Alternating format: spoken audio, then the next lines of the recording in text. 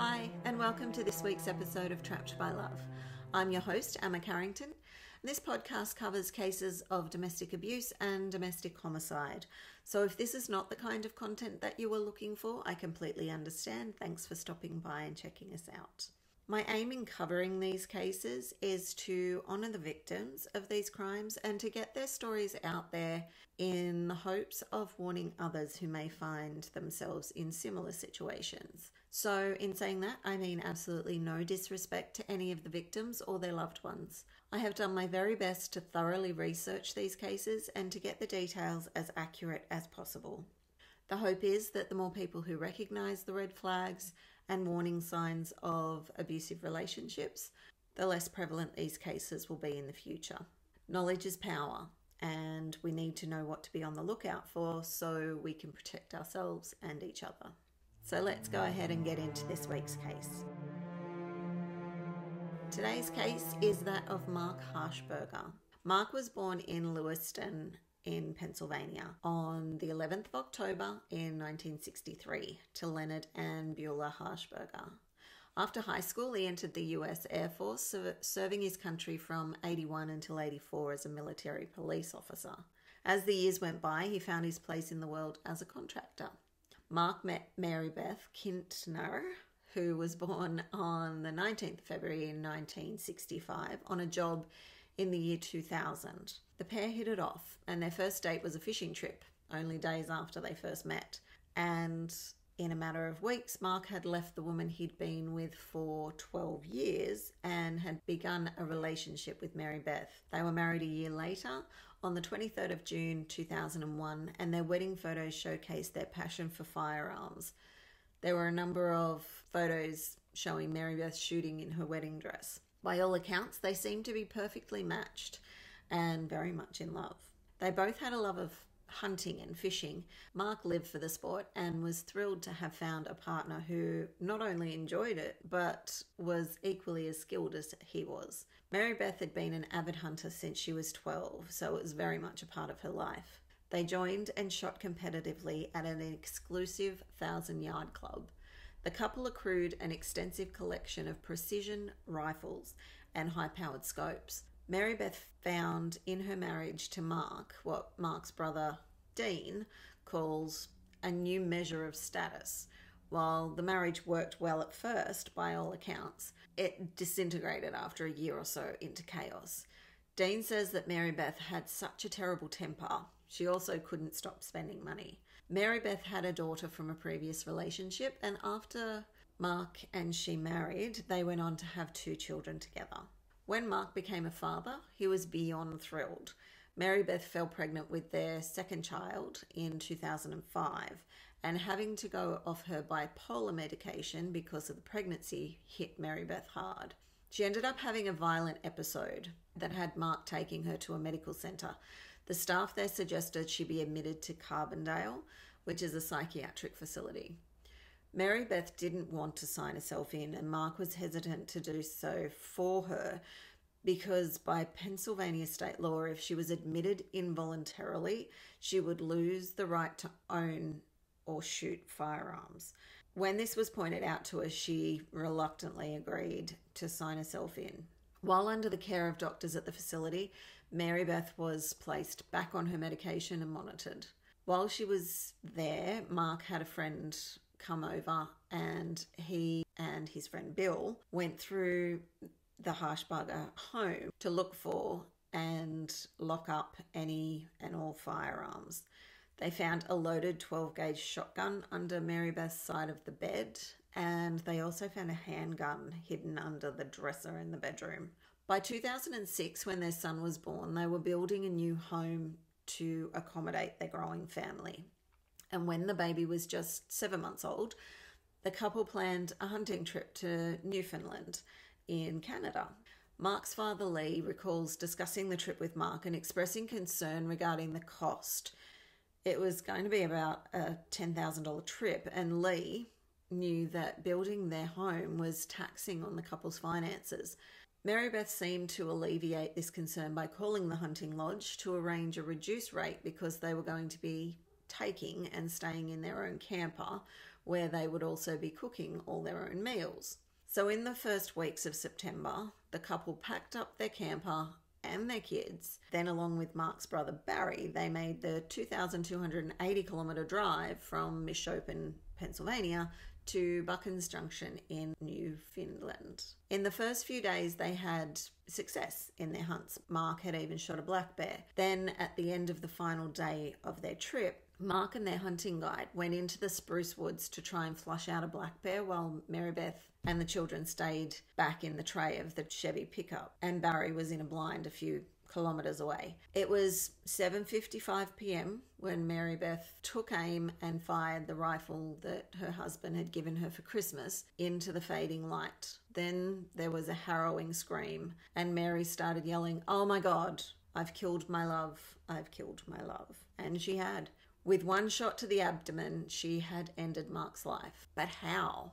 When the hunting guide came out of the brush, she explained to him, as well as to anyone else she came in contact with from then on, that she had thought she was shooting a bear.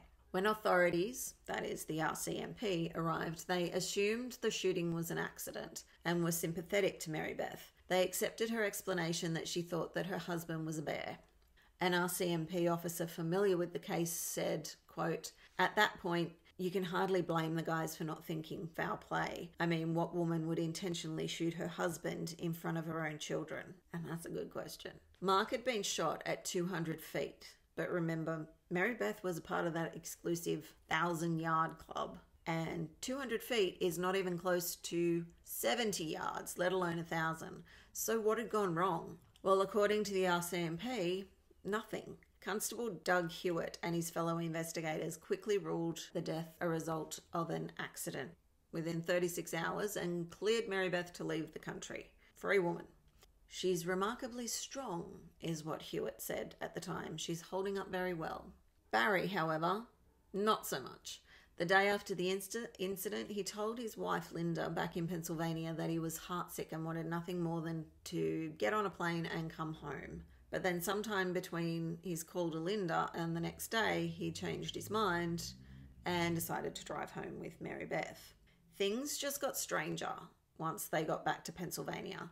On that first night, Mark's father Lee and his wife Carol came around, and Mary Beth offered no apology or explanation to them about what had happened to Mark. Like, how could you not? Carol offered her help to Mary Beth, offering to look after the kids, thinking this would give Mary Beth time to make funeral arrangements or speak with the family. But no. Mary Beth said coldly, "Yeah, you can mind the kids. We've got all this meat in the cooler that needs butchering." And that's all she said. Then she just went out and started butchering the caribou that she and Mark had shot without even really acknowledging her father-in-law. I mean, what strange behaviour. But if you think that's bizarre, get this. The first thing Barry did was tell his wife of 26 years that, quote, things had changed and that he thought they should go their separate ways. What? At first, Linda, his wife, couldn't believe it, thinking it was just the stress or it was not thinking straight. But nope, he left, and then to add insult to injury, Barry went right over to Mary Beth's and started living with her and the kids.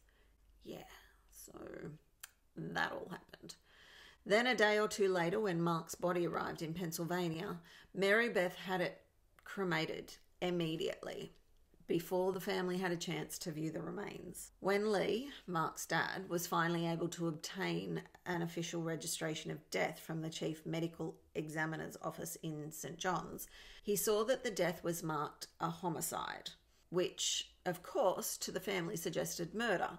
Lee realised that even though the phrasing may be nothing more than standard terminology when someone has been killed by someone else, he suspected that Mary Beth knew it would catch their attention and get them thinking. The shooting was described as an incident also, not an accident, which may have also raised suspicions. But the family already had their suspicions because even though at the beginning of the relationship they'd welcomed Mary Beth into the family with open arms, over the years they'd seen and heard some disturbing things. Things like the history of violence and mental instability that had been part of her previous relationships. Like, she'd once driven a car at speed through the wall of an ex's house. At another time, she'd strangled to unconsciousness a teenage girl who dared to speak to her boyfriend at the time. And then there was the time she put a bullet in the leg of a former boyfriend who she believed had wronged her in their relationship. So, with all that they knew about the couple's relationship and what they know of Mary Beth, they started hounding the RCMP to take a closer look at Mark's case. They expressed concerns for a number of reasons. Firstly, Mary Beth was a terrific shot. Like, scary good. Mark had only just been bragging to his dad about Mary Beth before they'd gone on this trip. He said, quote, "Dad, you should see Mary Beth shoot. Boy, she's good." Mark explained to his dad that at 250 yards, his wife could hit a tiny plastic pill bottle no wider than an inch. That's 50 yards further than what she shot him. Lee said he had a lot of problems with Mary Beth. That is, Mark had a lot of problems with Mary Beth, but he loved shooting and he was a crack shot and he was proud that she could shoot too. Mark had confided to his friend Chris Osman that Mary Beth had just weeks earlier drastically increased his life insurance from $150,000 to $550,000, and that he suspected that she would one day line him up in the crosshairs. At least it'll be quick, he had told Osman, in reference to the fact that Mary Beth is a deadly marksman, able at 1,000 yards to consistently put 10 straight rounds into a 3-inch group. He joked that he was worth more to her dead than alive. But these issues were not just a recent problem for the pair. Dean, Mark's brother, had, at Mark's request, once lived briefly with he and Mary Beth in an attempt to support Mark in his marital struggles. Dean says, "I once saw Mary Beth slap Mark's face so many times and so hard that he was bleeding from the corners of his mouth. I don't know why he took it from her. He didn't have to. He was a big guy, about 6'2". Not that Mary Beth's a shrinking violet. She is quite tall herself and cuts an imposing figure. Her voice is also deep, gravelly, and, as one associate tells it, quite intimidating." Dean goes on to say, Mary Beth always said she was the alpha dog, the one in charge, and she does like to control people by bullying. According to Dean, Mark didn't often talk about his problems with Mary Beth. The police were responsive to the family's information and pleas. However, a pair of reenactments of the shooting, nearly a year apart, using Mary Beth's gun and scope and under light conditions that approximated those on the night of the shooting, proved inconclusive. Like Mary Beth, the officer sighting through the scope reported seeing only a dark mass weaving from side to side. With their new information, a pair of RCMP officers, including Constable Hewitt, travelled to Pennsylvania during the winter of 2008 and interviewed dozens of people who they believed could cast some light on the case. Dean says, did they get an earful? They left here feeling quite differently about the case. In April of 2008, on the basis of their findings, the Mounties finally filed charges against Mary Beth Harshbarger, but not of first-degree murder or even manslaughter as Mark's family and friends might have hoped, but careless use of a firearm and criminal negligence causing death with the use of a firearm. The latter carries a maximum penalty of life in prison and is an extraditable offence. The authorities didn't believe they had enough evidence for a conviction of first-degree murder, but they did believe they could get her for the lesser charge. She was certainly negligent, and she did cause death. By the terms of Canada's extradition treaty with the US, the RCMP asked to have Mary Beth extradited to Newfoundland to stand trial. She was ordered to surrender on March 13 to the US authorities, who would in turn hand her over to the RCMP. Mary Beth finally went to trial in May of 2011 in Newfoundland and Labrador Supreme Court in Grand Falls, Windsor, on account of criminal negligence. The case was heard without a jury in the courtroom of Justice Richard LeBlanc. During a reenactment that was used as evidence by the defence during trial, hunting guide Lambert Green and Reg White, the owner of the Moosehead Lodge where the Harshbargers stayed during their trip, said that what they saw through Harshbarger's rifle scope looked more animal than human. Police who conducted 2 reenactments said that all they could make out through Mary Beth's rifle scope was a black mass, and it was plausible that she thought she was aiming at a bear. According to Dr. Nash Denick, the St. John's Newfound pathologist who autopsied him, Mark Harshbarger died of 1 gunshot wound to the abdomen. Dr. Denick revealed during Mary Beth's trial that Mark would most likely have been leaning over when he was struck by a bullet. The defense then explained that this bent, dark form could have easily been mistaken for a bear. The prosecution argued that Mary Beth knew her husband was in those woods and that it was possible he would be emerging from the site at any time, wearing dark clothing, and that by her own admission, it was really too dark to be hunting and that she shouldn't have taken the shot. But after all the evidence was in, Mary Beth was found not guilty of criminal negligence causing death in the shooting of her husband. Justice Richard LeBlanc concluded that the Crown had failed to prove that Mary Beth displayed a complete disregard for safety of others and that the death was a result of an accident and nothing more. The Harshbargers don't believe this was an accident, but the Crown has said that they won't appeal the October 1st ruling, stating in an interview, "The Crown can only appeal in Canada if the trial judge makes an error of law. It can't be on the basis of dispute over facts or a disagreement in relation to the interpretation of facts. It must be on a question of law alone." It is said that Mary Beth left the court parking lot with a whoop of celebration and a blast of music in a white Mercedes driven by her defense attorney. I think she should be recharged for that display alone. How disrespectful to Mark's poor family. Who wants to know, speaking of family, what happened with Barry and Mary Beth? Well, Barry lived with Mary Beth and the kids until she left the home to stand trial in Canada in May 2011. At that time, Barry started a relationship with another woman who is now his wife. So then after the trial, on November the 1st in 2011, Barry obtained a temporary protection of abuse order against Mary Beth, citing that he was in fear of his life due to her unstable behaviour and past violence. In the order, Barry wrote that Mary Beth had threatened him by pointing a loaded rifle at him at some point prior to October 18th in 2011. The court date was set for December 2nd in 2011 after a rescheduling by the judge, and the order of protection included Barry's father and siblings and their respective families. Barry was also seeking the return of 130 guns, which he stated were his and in Mary Beth's possession. After a contested hearing, the judge found that the evidence wasn't enough to keep the protective order in place, so it was dismissed. So that, my friends, is the case of Mark Harshbarger. I'd like to know what you guys think. Did she really think it was a bear she was shooting at? Did she do it on purpose? Do you think she got away with murder? And not only get away with it, but profit from it?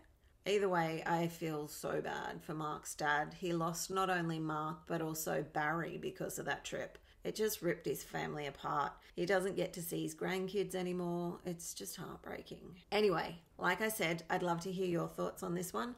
Let's continue the discussion over on social media. Join us on Twitter at LoveTrapPod or Instagram at Surviving the Love Bomb. Trapped by Love is a Surviving the Love Bomb production, and if you'd like more information about recognizing abusive relationships, consider subscribing to my YouTube channel, Surviving the Love Bomb. You can also watch these podcasts on the Trapped by Love YouTube channel. If you'd like to support either this podcast or my YouTube channel, you can do so over at paypal.com using the email survivingthelovebomb@gmail.com or at patreon.com/survivingthelovebomb. I'm massively appreciative. I am so appreciative of any support that you're able to offer. I believe this topic is so important and it needs so much more exposure. And your donations help me to be able to continue making content like this. So thanks for joining me, and until next time, take care of yourselves and be kind to one another. Bye.